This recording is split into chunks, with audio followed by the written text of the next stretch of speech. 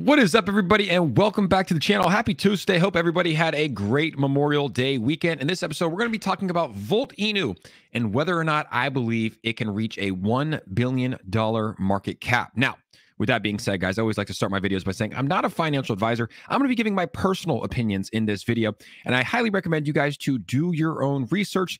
All of this information presented is for educational purposes only and is strictly my opinion. But a quick look at 𝗪𝗧𝗛. It's currently trading around a $50 million market cap with an all-time high around a $250 million market cap. Now, it's been holding nicely here in this $50 million range. And a few things to mention. They've been gaining holders tremendously. They're almost at 50,000 holders, and they just got listed on their 25th exchange. So during this bear market, they've been holding pretty nicely at a $50 million market cap and have been building tremendously. So keep all of those in mind. The $250 million market cap. So they've already reached a quarter of the way to a $1 billion market cap. But right now, as things sit, they're a 20x away from a $1 billion market cap. Now, a few things to mention here. As I just said, they were just listed on their 25th centralized exchange. This is going to be going live on CoinW Exchange, who has 87,000 followers on Twitter.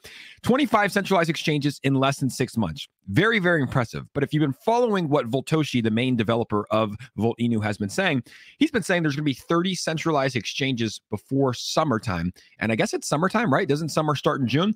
So it should, or during summertime, excuse me, not before. So we should be seeing at least 5 more exchanges. And I would guess there will be some big ones coming in there. So impressive here to see 25 centralized exchanges. The only other token that's ever done that is 𝗖𝗢𝗡𝗡𝗘𝗖𝗧, 25 exchanges in 6 months. Now, we've also seen some major partnerships.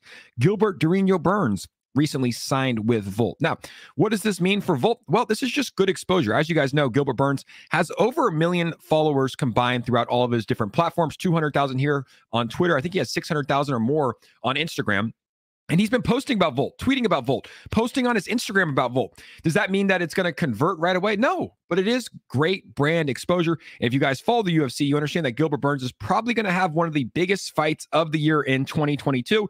He's going to have the power of the Volt army behind him. And if you didn't listen to him on the Jake Hagan show when he came on last week, he said he's going to host a 𝗪𝗧𝗛𝗛 after party, and the entire Volt army is invited. So it's a great honor to have Gilbert Burns as a part of the Volt army, and a big partnership here, and we can expect more to come. Now, the biggest thing that I think that we need to see here for 𝗪𝗪𝗛𝗛 to reach a $1 billion market cap right here is the new utilities. The dev team tweeted this out earlier this morning. We've been working on new utilities, which I think is very important.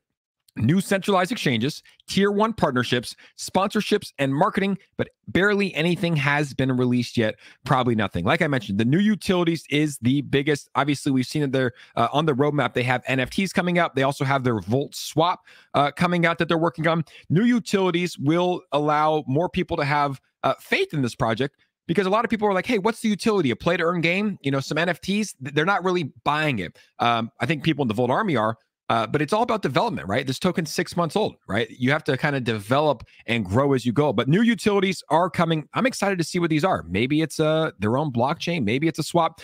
I don't know. We understand the Volt swap's coming, but I'm excited to see what the new utilities are. And I think that's going to add a little extra safety, a little bit of a exposure for people that are getting in as these new utilities drop. Now, another thing that's so important, guys, for Volt to reach a $1 billion market cap, the most important, is what the market's doing. We're in the green today, guys. Bitcoin back above $32,000, ETH almost at $2,000. It's been a rough week or 2 weeks here for the crypto market. But I truly do believe if 𝗪𝗪𝗛𝗛 wants to reach a $1 billion market cap, it all comes down to what these big dogs are doing.